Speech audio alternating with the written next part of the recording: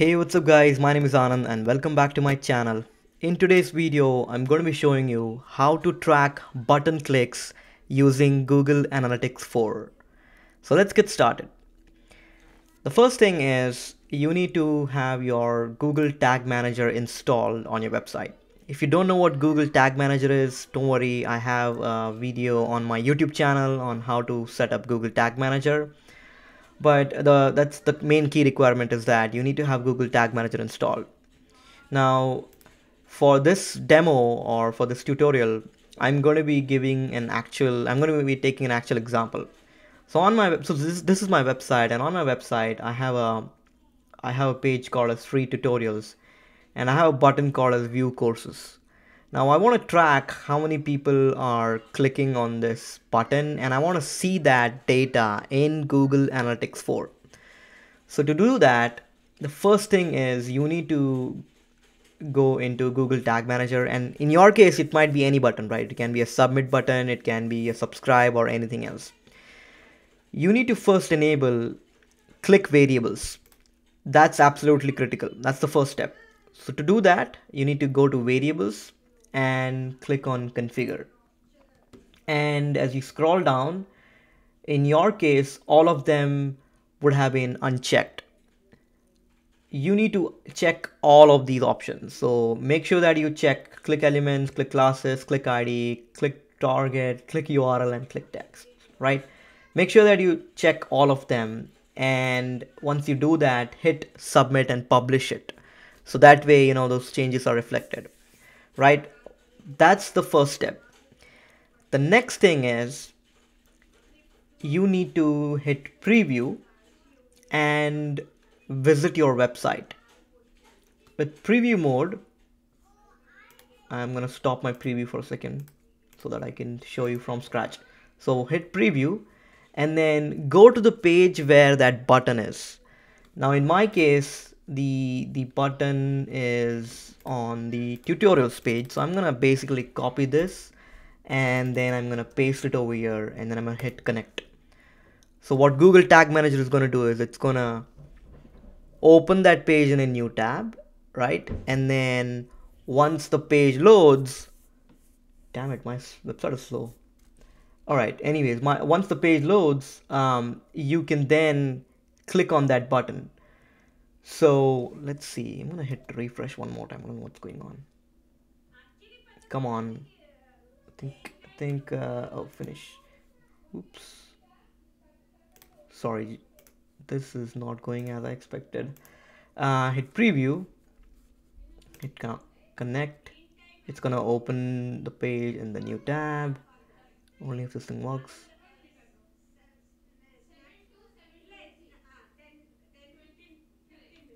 Oh, perfect. Okay, so now that the page is working, I'm going to click on view courses. Okay, and what you need to do is go back to your tag assistant, and as you can see on the left hand side, there is a click event that you can see over here. So click on this click event and you will then get additional data about that click. So remember we had enabled variables, right? So go to the variables section, and then this is where you'll be able to see all the data about that click activity. So in this case, the click text was view courses. And if I go back to the website, yes, it is view courses. So that's a pretty important factor over here. So that way you can uniquely identify what button are you clicking, right? In my case, I don't have any click ID.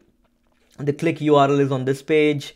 The click element is a string, which is pretty big, so there's no point in using that. And then click class is this. So what we're trying to do is we're trying to make sure that we can uniquely identify that click, so that we can then set up a custom event in Tag Manager and pass it on to Google Analytics 4, if that makes sense. So I'm going to be using the click text as the variable.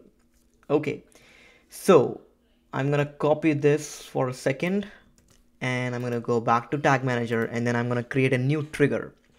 So in this case, my new trigger is view courses button click.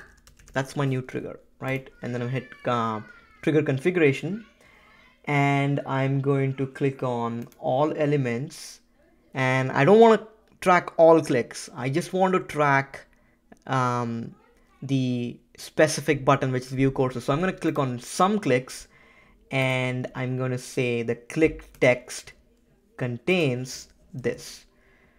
And as you can see, what am I doing over here? I'm basically saying that trigger this activity, trigger this event when the click text contains view courses. That is exactly what I'm doing over here. And then I'm going to hit save. All right, now this has been configured. Now the final step is to create a tag. To do that, click on tags, hit new, and then I'm going to say view courses button click GA4 tag. Give a proper name so that your naming conventions are very professional. Click on tag configuration, choose Google Analytics GA4 event, right? And then click on Google Analytics for your property basically, and then you can name it anything, but I'm gonna say it as view courses underscore button click. And under event parameters, I'm gonna add a new row, and basically I'm gonna say the parameter name is link underscore text, and the value is hold on, I think we can choose, sorry, it's click underscore text. Parameter name is click text, and the value is, sorry, it's basically click underscore text, and the value is click text. So then finally we don't need to worry about these settings over here, and you just hit triggering. And as you remember, we had already created a new trigger for this, so choose this option and then hit save. And finally what you can do is you can actually preview it. So I'm gonna hit preview one more time, and I am going to go to the page. In this case, I'm going to copy this, paste the URL. The page is loading. All right, and then hit view courses. Okay, so I've done the clicking part, and then hit continue, and let's see. Okay, there you go, view courses button click GA4 tag, right? That is exactly what we want. So now that your tag is firing properly, it's going to pass on that data into Google Analytics. Okay, so I'm going to quickly pull up my Google Analytics in a new screen. I'm going to go to my GA, so give me just 1 second, and I have that GA4 pulled up over here, as you can see. And I'm gonna go to Explore. Sorry, I'm gonna go to Explore, not Explore. I'm gonna go to Admin, and I'm gonna go to Debug View. And look at that, View Courses under button click. That's the event that we just set up in Tag Manager, and I'm able to track that as an event in Google Analytics 4. How cool is that? So that's pretty much it. Now, if you want further, reporting, what I would suggest is under reports, under events, you should be able to see the new event that we just set up, right? It's going to take 24 hours, but you can see those events over here. And then basically you will see like how many people are clicking on it, what's the total users, event count per user. If there is a value that you want to attach to it, you can attach a value. I published a video very recently on attaching a value to custom events. So you can do all sorts of things over here. So yeah, I mean, that's pretty much it, guys. Sorry, in terms of, tracking button clicks. I know there was a lot of back and forth that I had to do because that's how it is. GA4 is actually very complicated. But it's a 15-minute job if done properly. And if you follow the steps that I showed, you should be able to do it.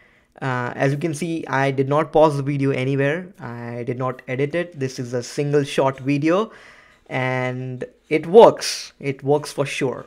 So if you have any questions, let me know in the comment section. Make sure to subscribe to my channel and I will see you next time. Thank you.